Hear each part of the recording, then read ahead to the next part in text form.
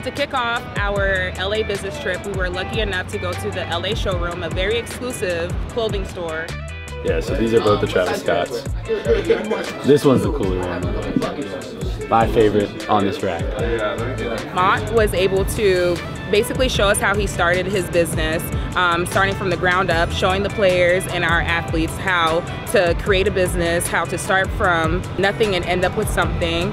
I learned a lot. He said that when you started out, you had to be patient, and I think that's the problem that a lot of us deal with today is impatience, because I deal with that too. The best lesson I learned was you're going to take some L's, so you just got to bounce back.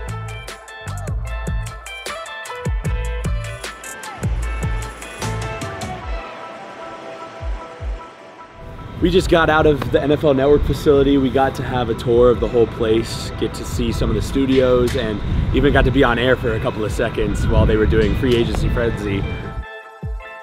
My favorite part, they gave us the opportunity to sit down and actually be mock news anchors and do a little bit with the teleprompter, and it was really fun getting to sit down with a couple of the teammates.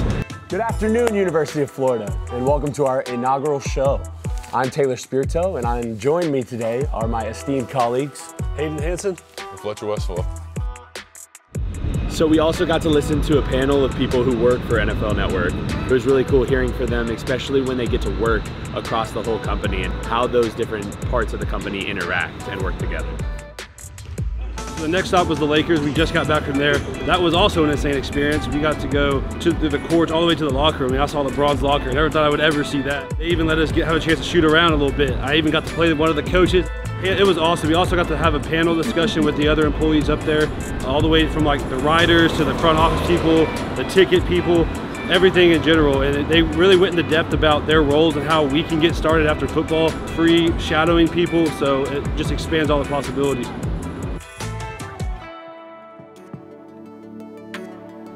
Right now we're at one of Google's headquarters. Today we visited a couple brilliant people. You know, they told us all about what they do. You know, just seeing how everything operated behind the scenes, the media side of everything. It's incredible. I mean, after spending time as an athlete myself, having the opportunity to take a step back and kind of share your learnings that you've gone throughout the course of your career, and to give that back to other athletes that have had similar scenarios is incredible. It was Jesse, former football player, and his story really connected with me just because I see myself in him, you know, a similar background, and probably want to get to where he's at. I think a lot of it starts with your core and your hard work and your work ethic. You know, everyone knows as an athlete the amount of time and commitment you have to put into your craft.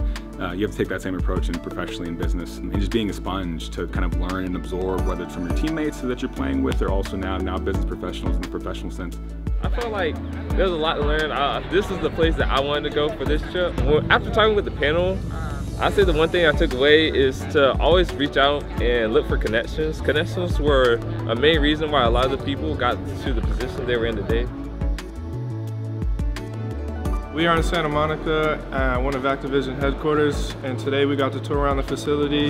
It was really cool to see what goes into making games and like how they market and also how they produce the game. So the fact that they have this internal kind of advice or just insight on what parts of gaming are available to them is kind of amazing.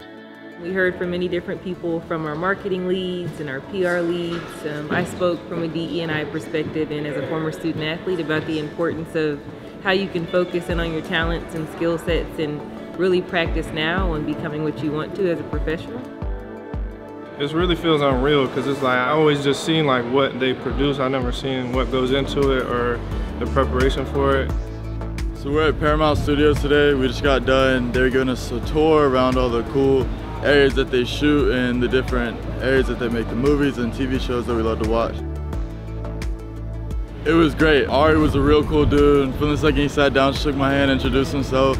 Just cool to hear from someone else who came from the same place that we did that I'm going to right now. So it was cool to ask him a few questions and learn to help me figure out kind of what I want to do and what it would look like to pursue a future in a place like Paramount Picture Studios.